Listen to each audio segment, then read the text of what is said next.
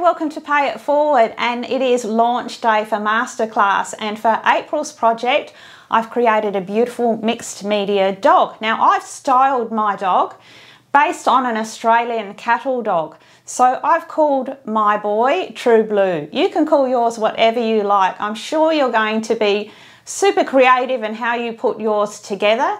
This is one of the best basic dog patterns that you'll find because he is such a great body shape. You'll be able to interpret him in so many different ways. I'm giving you extra ear options.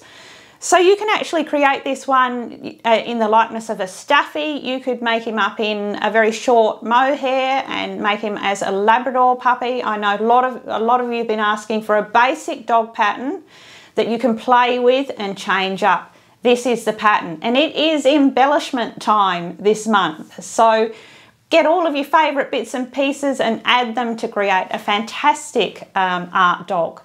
I think you're really going to love him. You're going to learn a couple of new techniques. We're going to be stitching, doing some applique stitching on a 3D project. So that's something to learn there. We're going to do an overlip. We're sculpting the nose, of course. You don't have to. I've got options for you all. If you ever wanted to start off in Masterclass with a project where you can really put your own spin on it and just use a variety of fabrics and no scary mohair, then this is a month to join. I hope a lot of you do come over and join us. So let's have a closer look at my beautiful True Blue. So here we have my beautiful True Blue. That's what I've called mine. I have made him up in a very Australian sort of theme. I have made him up in a wool blend fabric in 2 different colours. So this dog makes up beautifully in a very heavyweight fabric. So you can use all of your wools. He'd look fabulous made up in a thicker style corduroy. And of course you can see I've deconstructed a pair of jeans and I've taken all of the juicy bits. So I've taken those belt loops, little pockets, tags. Of course I've created a collar there and more pockets on the side, even the inside sizing tags. And I've even added a zip around the tail there, an old metal zip. And it all just comes together beautifully. And then I've personalised it by making it with those Australian bits and pieces. We've got Levi's tags, we've got a little cuff there.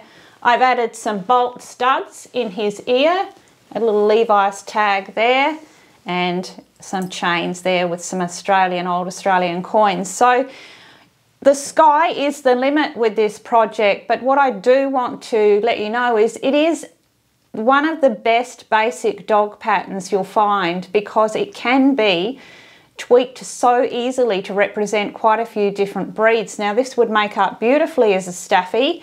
You can make this one up in solid colours. You could even make it up in a very short mohair and represent a puppy Labrador. I'm giving you, in Masterclass, I also give you the fold over ears so you can change the breed up.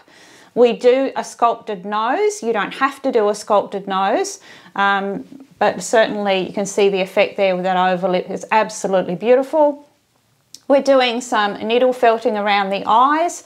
You can embellish your dog any way you like, and I'm going to be showing you the technique of blanket applique on a 3D item, and it's a really valuable technique to know how to do because it means you can add on to your animal when it is done. So how much you play with this and how much you embellish this is totally up to your imagination. So not only could it be made up in this sort of style, you can imagine it made up, as I said, as a realistic dog. You can also you could make it up very girly using beautiful upholstery fabrics. Sanderson linens, big florals would be absolutely amazing. A graffiti style dog, a pop art style dog with the incredible bright colours. You can see I've brought the metallics in.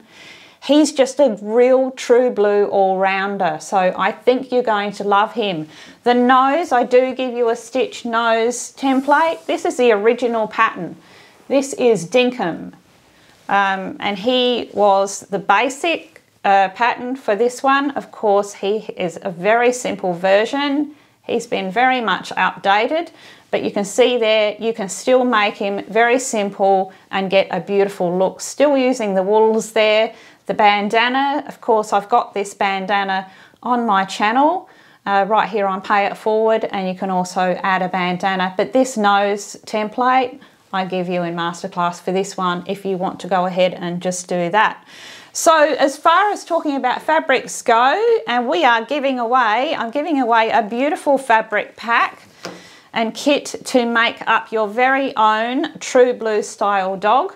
I have a beautiful huge piece of a gorgeous wool blend. This is blacks, greys, it's got some taupes and greens in there. Absolutely gorgeous, would make up beautiful. And also, just because this is very selfish of me, I won't get time to use this fabric, but I found it and I have to give it away so that some of you, one of you, can make it up. It is a gorgeous, it's fairly open weave, so make sure you use your interfacing on it. But it is a beautiful wool in pastel brights on the cream, and it's got a glitter fleck all the way through it. So I don't know if you can really see it on camera there, but trust me, in real life, it's absolutely gorgeous. So you've got two lovely big pieces there. I've got your joints for you, of course, for your neck, rear legs, and tail for this one. And I'm also giving you, this time I'm giving you 2 pairs of premium glass eyes. In a 14mm, I'm giving you baby blue and the brown, just to match those 2 fabrics, just in case you want to make one of each, but these are the best eyes you can buy. So I'm going to have a question for you all in just a moment, and I will send this pack out to you wherever you are in the world to help you get started on your very own mixed media dog. So let's go and ask that question and see who the lucky winner is. Okay, so who's going to win this fabulous pack? Now, my question to you today regards my grandpuppies. Now, I have beautiful grandpuppies. I have 6 adult children. Most of you know I have grandchildren, but I also have grandpuppies who I love just as much. And my eldest daughter has a beautiful little blonde Chihuahua. And you may have seen her. She's featured in some of my videos here on Pay It Forward. I'm very, very close to her. I've spent many years with her before my daughter moved out with her. So she's an absolute darling. And my question is simply, what is her name? So if you can tell me my grandpuppy Chihuahua's name, first person to do that in the comments below, I'm going to send that kit out to you. So I'm also going to put down below the link to join Masterclass. So if you've ever thought about joining Masterclass but mohair frightened you, this month is a fantastic month because you may well have all of the fabrics and things you need already in your stash. So come and join us in Masterclass. I'll also put the link down below for our Facebook page. Come along and see what everybody's doing with my patterns, and please share yours. We want you to share your beauties with the world and bring more people in to Pay It Forward, where they can enjoy and be creative, and they get it all for free, because I never want finances to stand in the way of people being creative and finding their most happiest creative selves. So let's bring more people in. Share those gorgeous creations that you're making in all of your social media platforms. That would be doing me a great favour. So I'm very inspired by what I'm seeing. I know that everybody on that Facebook page is being inspired by all of my Masterclass students. Incredible, amazing work coming out of there. Very much looking forward to what's going to be done with this gorgeous dog. So in the meantime, everybody, look forward to a new pattern coming up very soon, right here on Pay It Forward for you all.